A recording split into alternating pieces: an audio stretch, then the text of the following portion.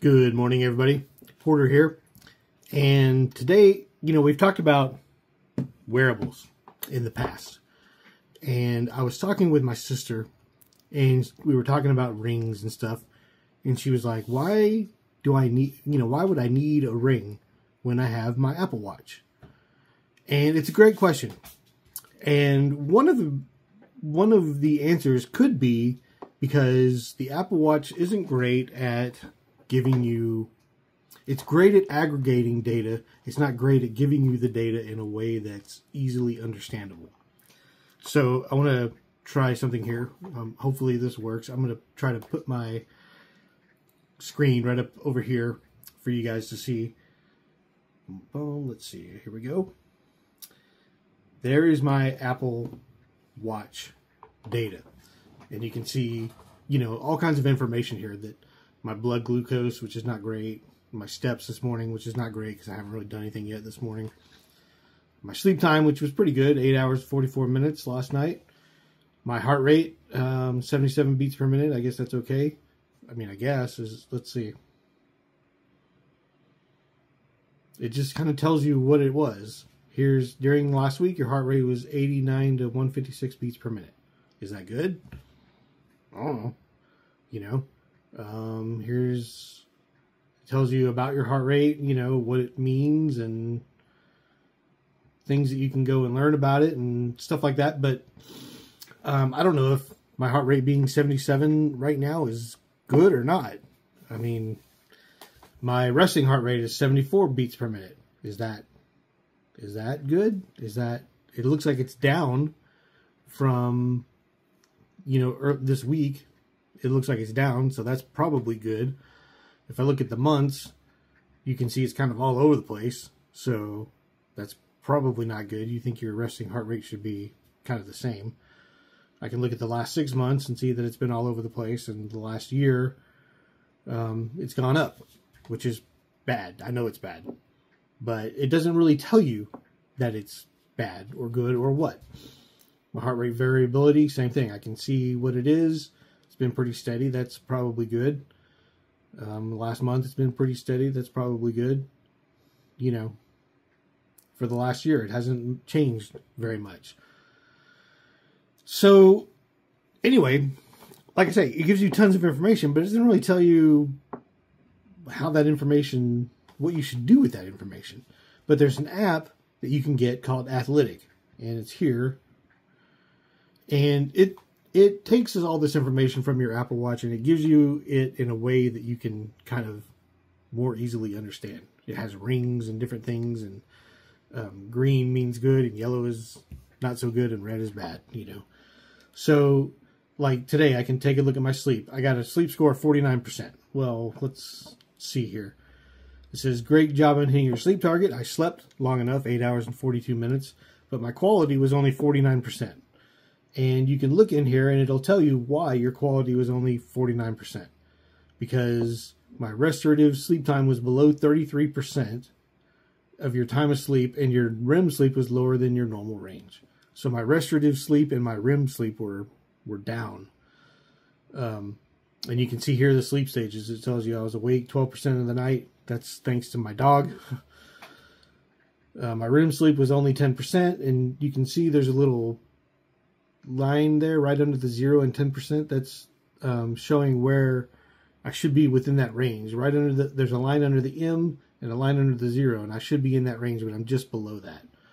And my core sleep is 84%, and you can see that those two lines there, I exceeded that there. But my deep sleep, I was only 6%, and so I didn't reach my goal there. Now, all these numbers should be taken with a grain of salt, right? Especially these sleep stages numbers, because I can look at a different app and get a completely different. This is my Ultrahuman Ring, and if I look at that, I can get totally different answers on my sleep stages. They both agree that my light sleep was the most, but this says I got more REM sleep, 21% rather than 10%, and my deep sleep was 18% rather than 6%. So according to my ring, I got better sleep, but I was awake more, 19% as 12%. And that's probably closer to right. I was awake a lot last night because of my dog.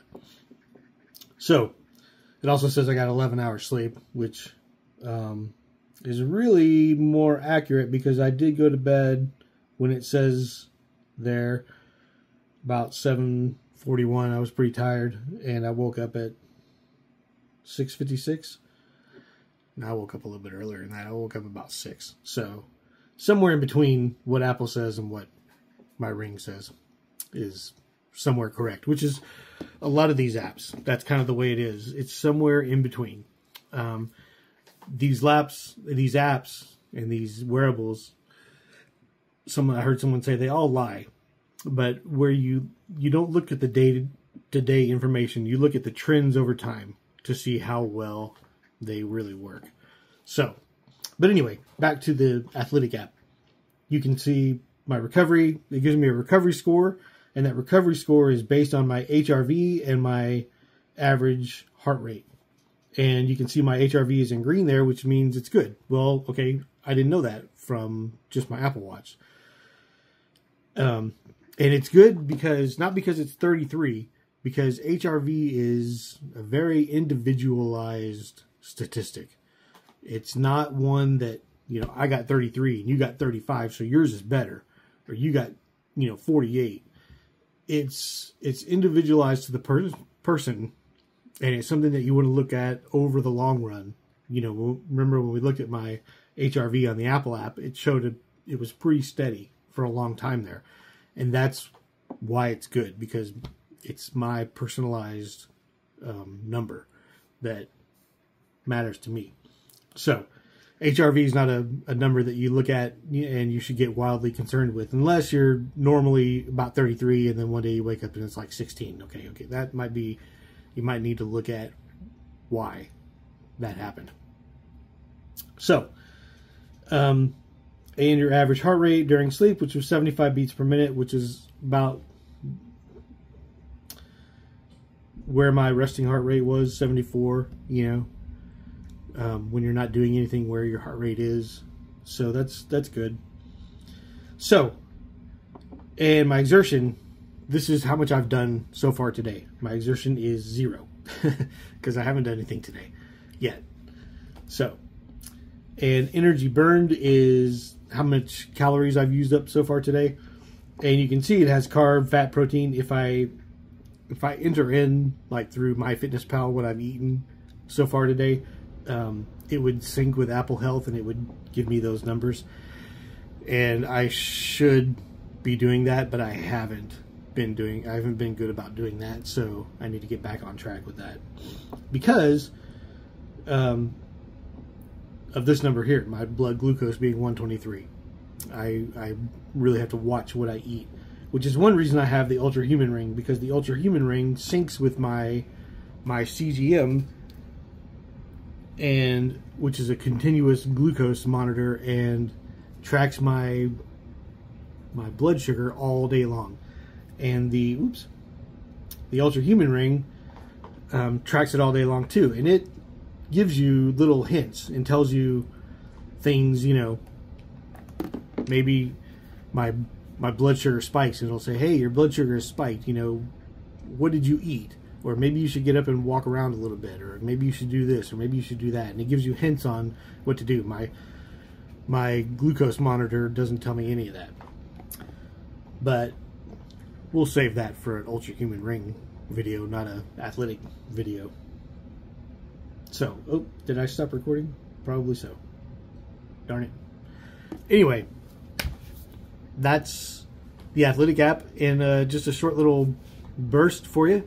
If you don't want to get a wearable, then the Athlytic app might be a great alternative if you have an Apple Watch and want to know what your numbers are and what your numbers mean. So, and if not, then maybe something like an Ultrahuman Ring, it would be good for you, or a Whoop strap.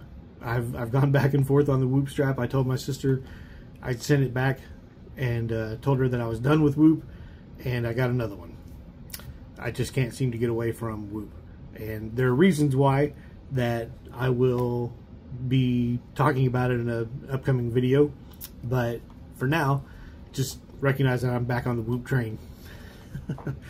So, I hope this video made sense. I hope it wasn't too fast or too loose. I just kind of ramble on until I'm done, and I'm done.